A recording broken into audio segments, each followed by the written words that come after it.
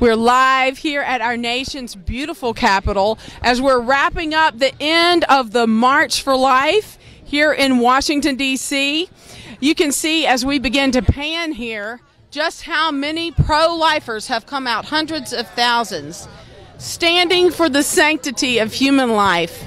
We're so thankful that we're able to bring this to you. We were boots on the ground for the American Association of Evangelicals, for NC Values Coalition, and for NC Conservatives.